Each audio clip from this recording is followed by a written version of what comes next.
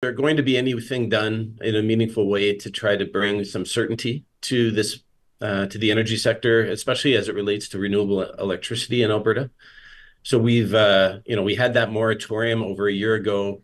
It's really driven away interest in investing in Alberta by the renewable energy sector.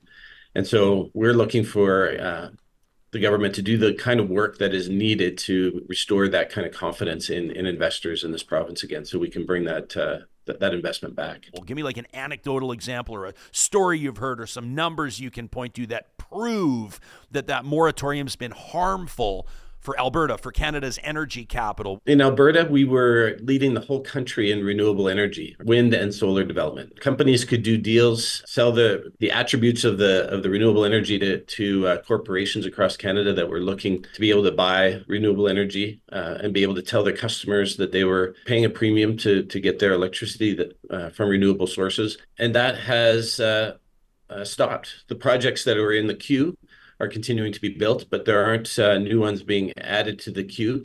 Meanwhile, in other parts of the country, we're seeing all the major population centers, BC, Quebec, and Ontario, all doing big calls for renewable energy. And that's where the investment is going now.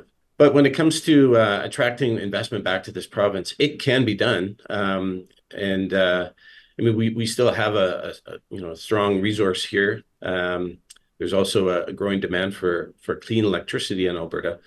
It's going to take time, though. It's already going to take, probably, 18 months before we start to see, even if we were to resolve the uncertainty that exists right now, before we start to see like the same kind of level of interest in developing projects in Alberta as we were seeing before the moratorium. But we have time to take advantage of things like the fact that we really can produce a lot of clean electricity. Some of these voices from outside of Alberta, like the International Energy Agency, into the conversation in Alberta, because there just isn't enough conversation happening about how to prepare for that future. And we have time. We don't have a lot of time, but we have time to take advantage of things like the fact that we can produce a lot of clean electricity quite affordably.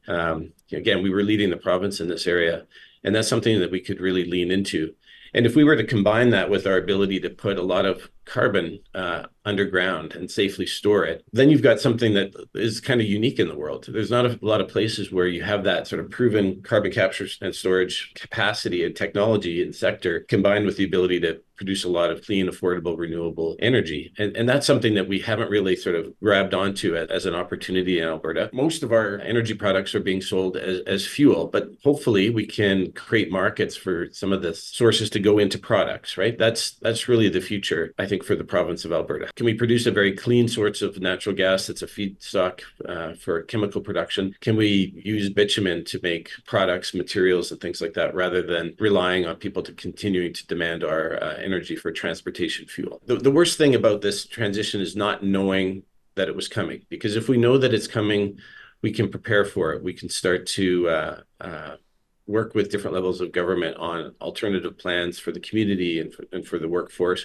And there are tons of jobs in a net zero economy. One of the things that the International Energy Agency is pointing out is that there's actually more jobs in the renewable energy sector and building new transmission lines, scaling up the electricity sector, renovating buildings than there is in the conventional sectors. So there are opportunities, but if those opportunities, if communities and individuals who are working in the conventional sector right now aren't aware of that change coming, they're not able to position themselves to take advantage of those new opportunities. Given Alberta's abundant natural resources, where do you think the province should prioritize renewable energy investments? Like, people talk about wind and solar, those are the obvious ones. Geothermal, I think, is pretty interesting. And then there's nuclear, which there's not much of a conversation around, but a lot of people say that it packs the biggest punch, and it's something that we should obviously be looking at. What's your take? So nuclear is definitely a possibility. The IEA produced a chart that shows that the different costs for different sources of power. Solar PV, so the solar panels on the ground, are by far the cheapest. The same with